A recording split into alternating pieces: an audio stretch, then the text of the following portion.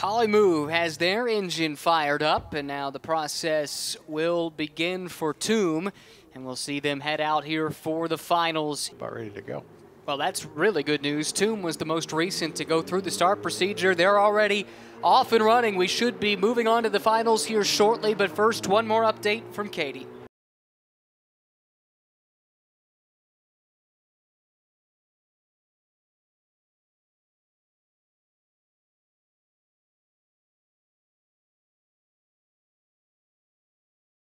Here we are, 125.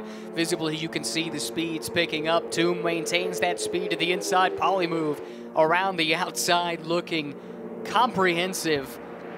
Getting that move done well before start-finish. Yep. And at this high speed, they're not going to have a ton of time to do it. TUM, though, makes it look easy. TUM Autonomous Motorsport sweeps past. The champions from Indianapolis live to race on. And now we move to 130 miles per hour. We enter the passing zone now. Here comes PoliMOVE.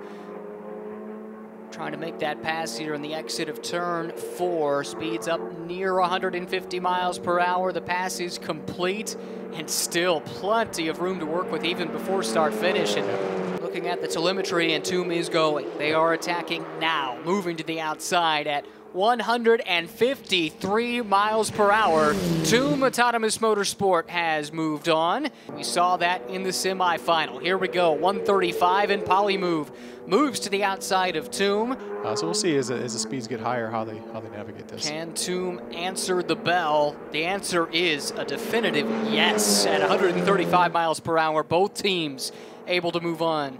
Here we go for the first time ever at 140 miles per hour. The attack is on. Here comes PoliMOVE working the outside lane, accelerating up to nearly 160 miles an hour, topped off at 157, and the pass is complete still with plenty of time. You can see the difference in approach. Later moving to the outside to make the pass. Looks like they'll have this closed off, just kind of entering into turn 1. And they came down, no problem. That's great. 145 miles per hour. Yes, 145 miles per hour. Here comes PoliMOVE cranking up the speed, approaching 170, making the pass at 167 miles per hour. TUM starting to crank up the speed, accelerating to 160 now. 165 down the front straightaway. And TUM Autonomous Motorsport completes that challenge. We move to the next tier of 150 miles per hour. TUM maintains that 150 mile per hour speed. PoliMOVE accelerating to the outside, 168 through the corners, nearly to 169. Now they crack 169, accelerating onto the front stretch, and a spin from TUM down to the infield and able to continue on. No damage to the car, but what does that mean for TUM? I think that is over. Day done. Yeah, they will not be able to pass. So the champions from Indianapolis come up just short. We reached the 150 mile per hour barrier.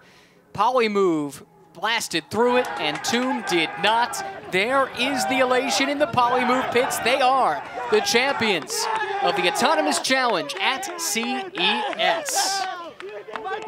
Very deserving of this award. They did a great job. They've really overcome a lot of barriers to get here, and again, land speed records now holders, and also the champions here.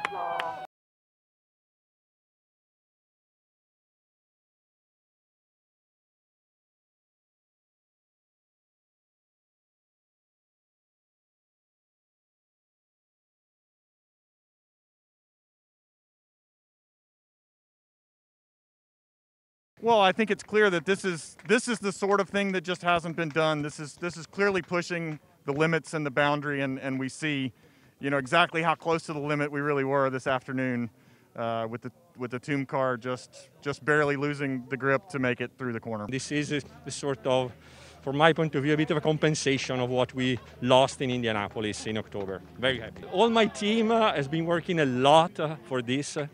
And we are really happy because I think we got some result out of a lot of work, and I think this is what we really want to have. If you work a lot, sooner or later, maybe sometimes you are unlucky, but at the end of the story, you get some result.